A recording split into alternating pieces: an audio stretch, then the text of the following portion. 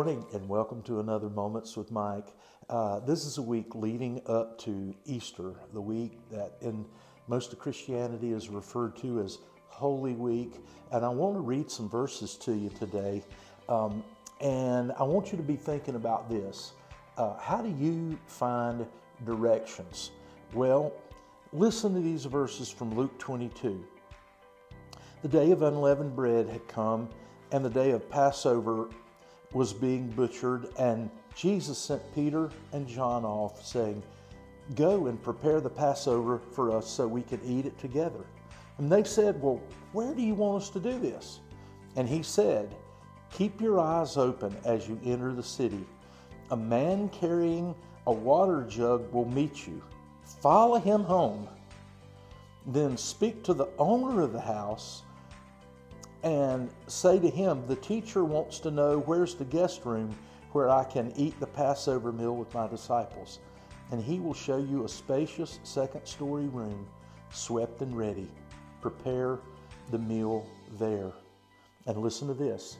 They left and they found everything just as Jesus told them, and they prepared the Passover meal.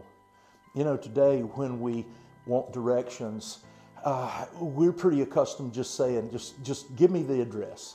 Matter of fact, recently twice I've made purchases on Facebook Marketplace, and in both cases, the person didn't tell me, turn right at the stop sign and then a half mile on the left or anything like that. No, they just gave the address, and that's kind of how we're accustomed to. Just give me the facts and I'll dial it in from there with Google Maps or with whatever. Well, God doesn't always give us directions like that. Sometimes His direction comes like it did in Luke chapter 22. Jesus didn't just give them an address and say, "Go to 143 Main Street." No, He said, "You'll meet a person carrying water, and follow him." Now, that's a little weird, isn't it? They don't know this guy, but Jesus says, follow him, and they do. And then it's not even that person that they talk to about the room for Passover. It's the owner of the house. Jesus gave some kind of weird, detailed directions to say, here's what I want you to do. And God works that way often in our life. It's not a simple address, boom, here's what it's going to be. No, it's more like step by step, do what I tell you to do in obedience, and I'll get you where you need to go. As you follow God's direction, understand it's not always simple.